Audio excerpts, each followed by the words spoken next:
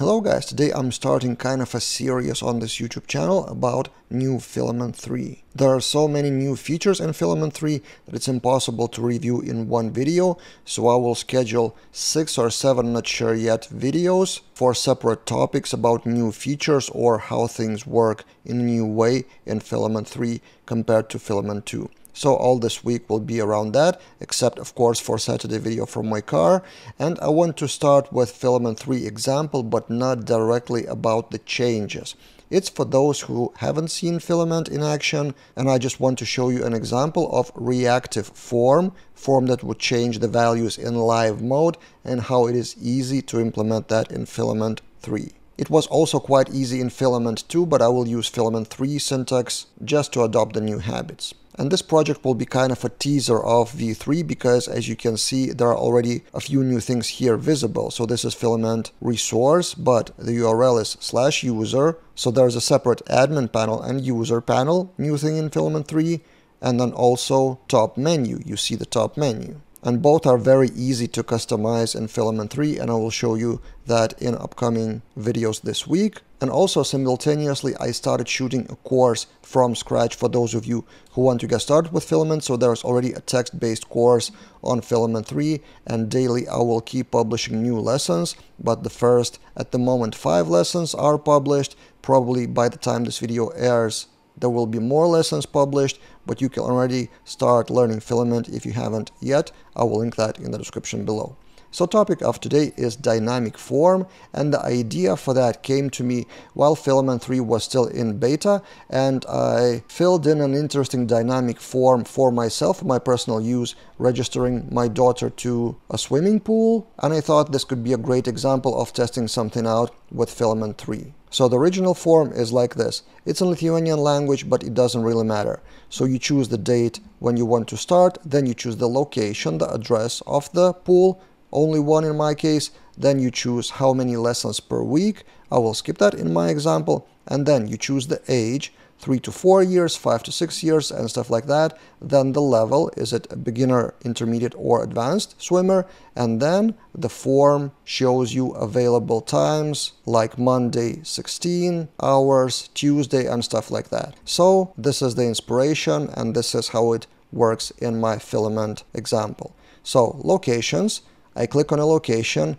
then it shows the level to choose from, then I choose birth date. So it's not exactly as in the original form, birth date instead of just age.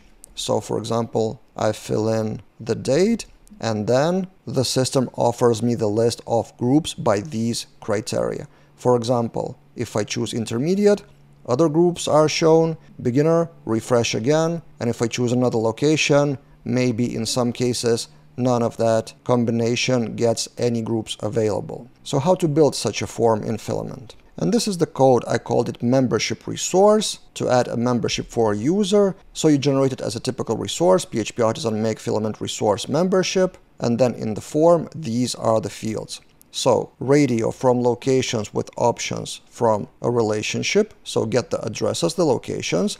And then this is important, live, which means whenever the value is changed on this radio button, the full form will be refreshed with all the values available. Next field, another radio for level, similar to locations, but with this added. So hidden method with a callback function, and this get contains all the values, all the current latest values of the form inputs, which is exactly what we need. So if there's no location ID chosen yet, this field exists but hidden. So this returns true, and then hidden is activated. And then this field is also live, which means whenever I choose a level, also form is refreshed.